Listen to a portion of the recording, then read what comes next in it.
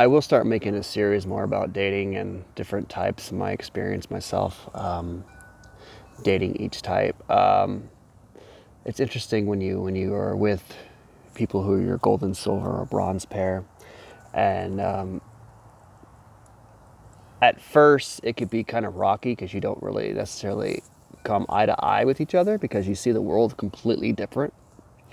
But that's what makes the golden pair so amazing. And now dealing with the death of the ENTJ's dog, kind of just changes my whole perspective and just how I have to view everybody. You know, I mean, I'm at the point now where I don't really judge anybody except based on their type, and so it's just interesting to me for different concepts of what an ENTJ finds important and what I find important in the situation. Now with me, I have my memories with me at all times of the dog, and I'm okay with that, and I move on. Collecting physical memorabilia, photos, things like that, it doesn't mean anything to me.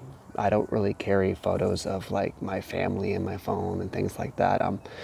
I have photography on my phone basically so I can communicate with other people on social media. But photos and memorabilia, that's never really been important to me, which makes sense being an ENTP because SE is so low. Those are called physical memories and things like that. And then just different things that, he finds important. And in myself, I just have to, accept that, he values it, and that's good enough. And so watching him collect like hair is an interesting concept to me. And actually fingernails too.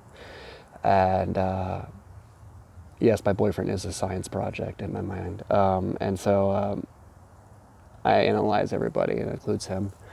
And so I find that interesting to me, and I wish I kind of understand it better, but I don't. And so I just have to learn from observations of other people and realize that everyone has a different way of viewing the world. And it's a beautiful thing, I think, when an ENTJ views the world, he's concerned about burying his dog, and he wants him to be clean. To me, SE Demon says, I see no point to that because you're going to cover him with dirt anyways. But it's important to him. Physicality, cleanliness, things like that are very important to SEs, especially optimistic ones. He has a very big focus on the way people viewed the dog physically, and how beautiful he was, and how serene and how graceful he was when he ran around. To me, it didn't really bother me. I just liked the fact because he was just like, he was a good dog, and so that's what I liked about him. He was fun to be around. And so that's just kind of how I viewed him, and he entertained me. That's what ENTPs want, to be entertained. I didn't really care much really about the physicality of him. I didn't really think much of it physically. It's just like he eats dog food, he runs around and barks. All dogs are the same in my mind, but the personality of it is a little bit more important to me with FE Child, and having good intuition with it, and just, I don't know, feeling safe around it and secure. And so it's interesting to me, and like location's really important, where he's buried. Different things I've learned, that he wants to be buried when he dies with other past pets that he already has in urns. And to me, that just sounds absurd. You can cremate me, bury me, I care less. Where I'm at, where I'm buried, who's with me, all that doesn't really matter to me.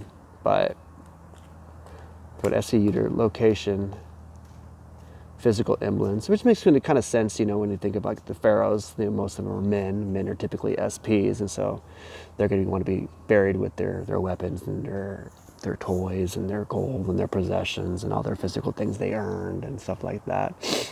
And so just my thoughts on the difference between SE and SI, and my perspective and viewpoints of watching the ENTJ deal with the death of his dog he had for 12 years, and and the difference of the way I would view it. And it's worlds apart and worlds different, but that's okay.